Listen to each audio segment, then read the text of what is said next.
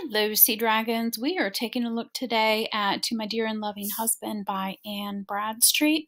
Our focus, again, will be rhyme scheme, figurative language, descriptive words, topics, and themes. And so, let's take a quick look. The poem reads, If ever two were one, then surely we. If ever man were loved by wife, then thee. If ever wife was happy in a man, compare with me, ye women, if you can. I prize thy love more than whole mines of gold, or all the riches that the east doth hold. My love is such that rivers cannot quench, nor aught but love from thee give recompense. Thy love is such I can no way repay. The heavens reward thee manifold, I pray. Then while we live, in love let's so persevere, that when we live no more, we may live ever.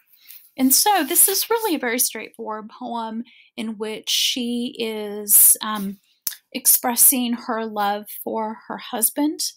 It is written in a style that's traditional for the day. She's a Puritan woman.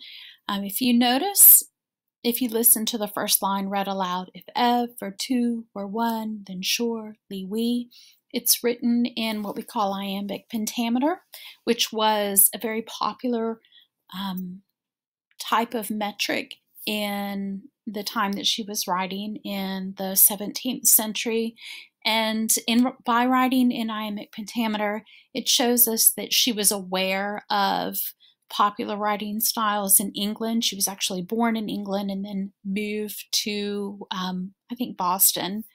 And that she's cognizant of wanting to kind of compete with the classical male poets of her day. So writing in iambic pentameter is kind of a sign of being cultured.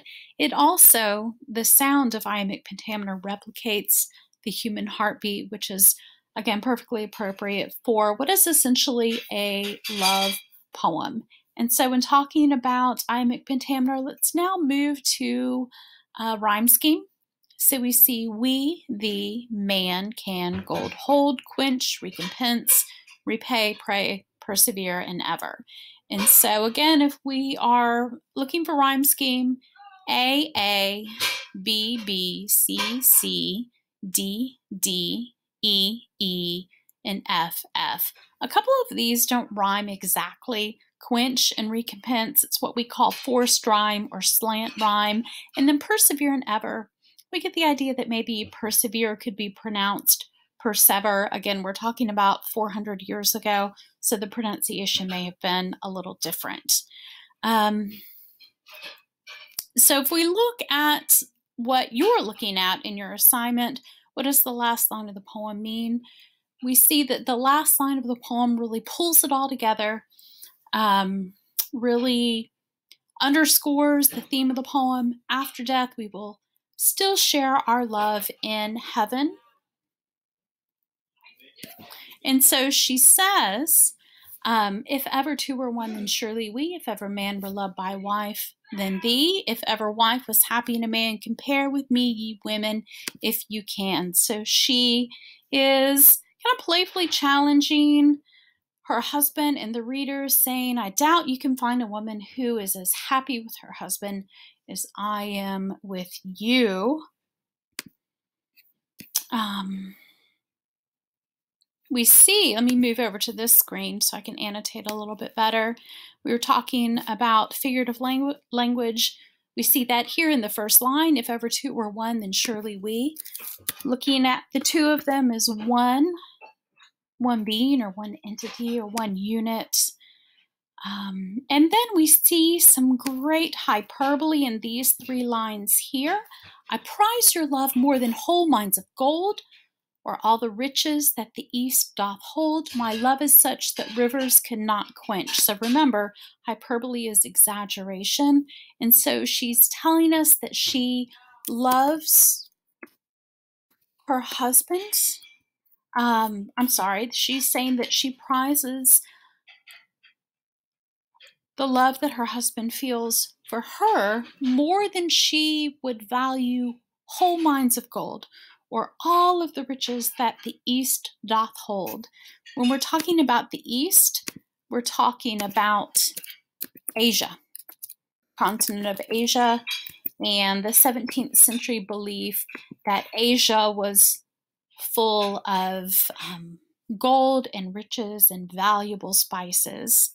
She goes on to say that my love is such that rivers could not quench. So she talks about how valuable her husband's love for her is. And she says then in return that her love for him is such that rivers cannot quench, almost like it's a fire that cannot be put out by all of the water and all of the rivers. And then she goes on to say, nor nothing but love from thee give recompense. I changed the language a little bit to make it more modern so it would be easier to follow. So the only thing that she wants in payment for the love that she feels for her husband is that he love her in return. And she says that in and of itself is so valuable that she couldn't even repay it. And she hopes, and this is where in the last 3 lines we began to really clearly see that Puritan message. She hopes that the heavens will reward him many times over. And so, with that goal in mind, she's asking that the two of them continue to live as this model Puritan couple so that in the afterlife they will live in heaven and enjoy and experience eternal life.